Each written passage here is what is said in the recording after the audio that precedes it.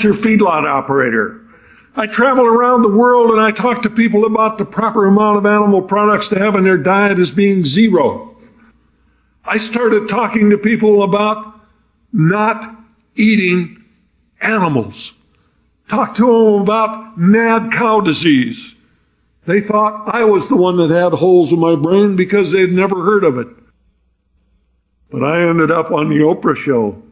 I told a few million people that we were grinding up cows and feeding them back to cows, that we were scraping up roadkill, deer, elk, possum, raccoons, and we were feeding those back to cows.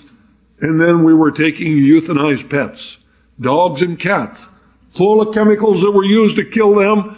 The city of Los Angeles alone, 200 tons of dogs and cats a month are being ground up and put back into the feed for our pets or our food animals. Oprah, her eyes were as big as saucers. She turned around and looked at the guy from the National Cattlemen's Beef Association and said, "Dr. Weber, are we feeding cows to cows?" I will never forget what he had to say. There's a limited amount of that going on. Well, the next thing out of Oprah's mouth got us sued. She said, "That stops me cold. I will never again eat a burger." They ended up suing us for 6 years. Hundreds of thousands of dollars defending our right to tell the American people the truth. I want you to realize sitting here today that if we don't deal with the truth, if we don't realize the fact that the majority of Americans today are dying from pain inflicted by their fork, we're digging more graves with our fork than any other tool that's out there. When the boat people came to the United States, a little under 300 years ago, we had the deepest, richest topsoil on the face of the earth. In 300 years, we have lost 75% of all of the topsoil that was here. It takes 500 years to produce an inch of topsoil. We haven't been here long enough to produce an inch of topsoil, and we've lost 3/4 of what was here.